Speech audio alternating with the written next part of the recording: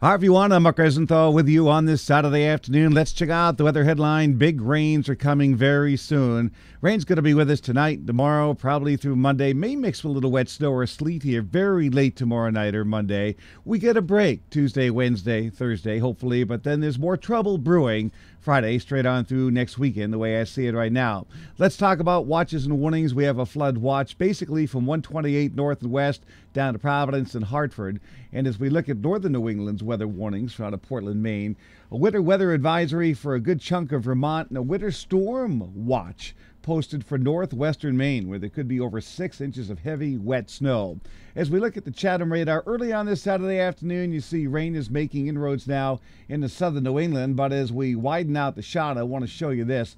We've got 2 distinct areas of rain, one lurking back to the Ohio Valley and Tennessee Valley. This is going to be merging with this large area now approaching the greater Boston area down towards the mid-Atlantic as one area of low pressure develops around North Carolina, moving slowly northeast to give us an old-fashioned nor'easter. If it was about 10 degrees colder, we'd be measuring the precipitation in terms of feet of snow. All right, weather map tomorrow at about 8 o'clock in the morning. Here it is from the National Weather Service in Washington. Low pressure winding up around Chesapeake Bay, moving slowly off to the northeast, will pass south of New England late Monday. That means by Monday the winds turn more north, dragging somewhat colder air down, and we may see a little mix of snow and sleet even in Boston. We'll have to wait and see. Forecast for Boston goes like this. For the balance of the afternoon, rain developing, the winds increasing, temperatures falling back in the low 40s.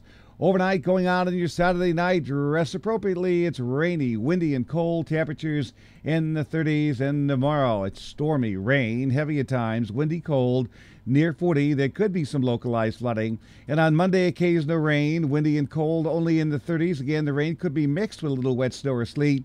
Finally, on Tuesday, we catch a break, partly sunny, 58, but cooler at the coast with a northeast sea breeze. Same deal on Wednesday. Thursday's a little funky. There'll be a front in the area. Right now, I'm trying to be optimistic and go partly cloudy skies, 56, but cooler at the coast. That's my forecast. Thanks for checking in. Please stay tuned for updates. I'm Mark Rosenthal.